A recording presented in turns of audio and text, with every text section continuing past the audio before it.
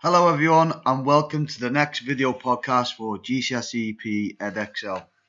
In today's session we're going to be looking at component 1, fitness and body systems, and we're going to be looking specifically at the musculo-skeletal system. This podcast is part 1 of 2 and today we're going to look specifically at the skeletal system. In the next podcast you'll be looking at the muscular system, and for your exam it's important that you know how the two systems work together. We're going to be looking at the main functions of the skeletal system. We're going to be looking at the names and the different types of bones and what connective tissue is, and finally we're going to look at the different types of movement associated with the skeletal system. As always, make sure you've got your notes at your side. Anything that's underlined, make a note of it, and feel free to pause and rewind the video as you're watching. So the first thing you need to know for the skeletal system is the main functions. There are 5 main functions associated with the skeletal system. The first main function is blood cell production. Inside your bones you have what we call a bone marrow, and that's where blood is made. Your skeletal system is also important in allowing your muscles to attach, and they are attached by what we call connective tissue, which we'll look at in a moment. Because of this attachment, it allows your muscles to move your skeleton and help produce movement. As you can see in this picture here, you've got the muscles attached to the bones.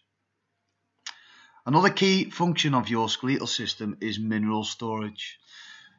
Your skeletal system stores things like calcium, which helps your bones get strong and for healthy teeth, phosphorus, and as well as other different minerals that you need to know. Your skeletal system also has joints, for example, the elbow joint, the knee joint, the shoulder joint, and these joints allow your skeletal system to move. Without those joints, movement wouldn't be possible. And the final function is protection. An example of protection is your cranium. It's a really hard part of your skeletal system, and it protects your brain. Your rib cage is also another important part of your skeletal system, and it helps to protect things like the lungs and the hearts. Some people might think the skeletal system is your armour to protect against injury or damage to your vital organs. An easy way to remember these different functions is bones make moving joints possible. Make a note of this in your notes so it makes it easier to remember in your exam. You also need to know the names of the different types of bones in the body. Now there's a lot of bones here, and one of the easiest ways to help you remember these is just by constantly looking at them, quickly covering them up, trying to remember and naming the different bones. You'll need to know the names of these bones because in your exam you might get asked a question associated to a certain bone in the body. So it's important that you know how the femur helps us to kick a ball in football, or the radius and ulnar and humerus and scapula allow us to throw a ball, and how maybe the cranium helps to protect our brain against certain head injuries. You also need to know what different types these bones are, and you can use this key at the bottom here to help you, and they're colour coded. So the first type of bone you need to know about are long bones. They're longer than they are wide, just like the femur here, so nice and long and wide and not very wide, and they generally help us to move about or provide levers for movement. For example, like before when I said about kicking a ball. You also have short bones in your body, and these are box-like shapes, and these bones here, your carpals, act as short bones.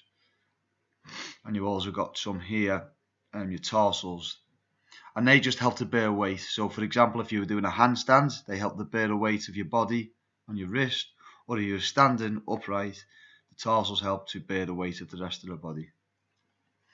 You also have flat bones, and these are thin and a little bit like plates. For example, your sternum, which is in this area here, that's a flat bone, and they allow for protection but also allow lots of muscles to attach to your skeleton. And the final type of bone are what we call irregular bones, and they're generally unusual shapes, a little bit like your vertebrae, which are these orange ones here, and they allow for protection. So your central nervous system runs through there and helps to protect it, but also for lots of muscle attachment, for your muscles to attach to things like that. So make sure you know the names of the different bones and also know what type of bone they are. And think to yourself how they are used in sport. Now, as well as different types of bones, there are different types of joint. You need to know about these 4 main types of joint. So, for example, you have a pivot joint, of which the vertebrae are a pivot joint, and it helps you to pivot your neck and your cranium so it can turn left and right, and they sort of slide across each other and pivot around the central axis. They allow for things like rotation. You also have hinge joints, of which your knee and your elbow are hinge joints, and they're just like a hinge on a door, and they allow for flexion and extension. So, for example, if you were kicking a ball, your knee would flex and extend in kicking the ball. Same with if you were jabbing in boxing, your elbow would flex and extend.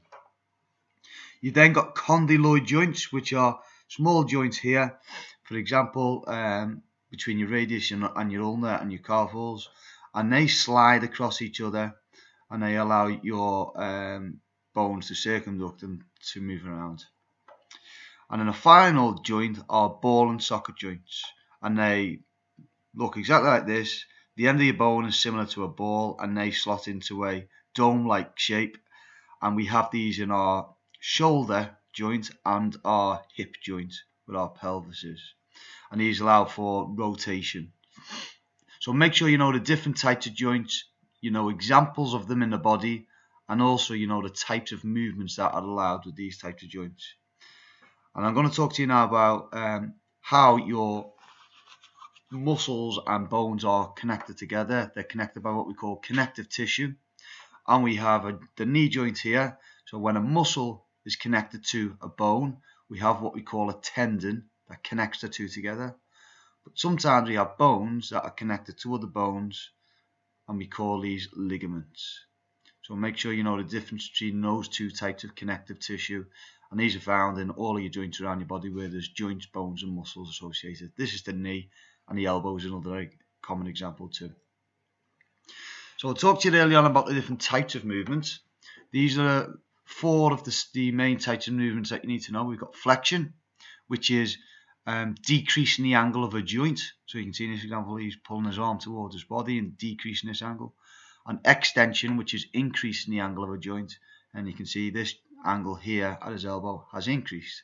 An example of this might be in football. So for example, you can see here the leg is extended. Then it begins to be flexed at the knee joint. He's flexing that muscle now. Now when he kicks the ball, his leg is fully extended. And you can see the angle of the joint is changing. In the 2 in the middle, the angle is flexed and shortened. On the 2 on the end, he's extended his leg and increased the angle joint. 2 other types of movements specifically for the ankle area are dorsiflexion, is where obviously the foot raises upwards and decreases the angle at the ankle, and plantar flexion is where you open your foot, point it downwards and open the angle. And you can see in this example here, the gymnast has plantar flexed their ankle joint. And the final types of movement are abduction and adduction. And abduction is when you move a body part away from the body. And an easy way to remember that is if aliens were to abduct you, they would take you away. And then we've got adduction, is where you move body parts toward the center line of the body. And again, an easy way to remember that is we're adding to the center line of the body, adduction. In the example here, the goalkeeper has reached above his body, moved his arms away from his body to grab the ball, showing good abduction. Then we also have rotation, and this is a twisting action where a part of the body twists around. So for example, if you were doing a somersault as a gymnast, you'd rotate your whole body. And then we have circumduction.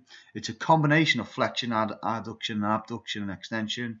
And it looks like you're drawing a circle in the air. So the example in this picture here, the shoulders are adducting and they're circumducting around the joint to help him to perform the swimming action. So make sure you don't get those 2 mixed up. This is about a whole body, and this is a combination of flexion, abduction, adduction and extension together, like the swimmer. So in summary, we've looked today at the different functions of the skeletal system. We've looked at the different types of movement that the skeletal system allows us to do, and we looked at the different types of bones, as well as the different names of bones and what connective tissue is. Thank you for watching this video. Make sure you go back and make any additional notes, or go back for anything that you've misunderstood, and look out for part 2 of this video podcast, which is going to be looking at the muscular system as part of the musculoskeletal system. Thank you.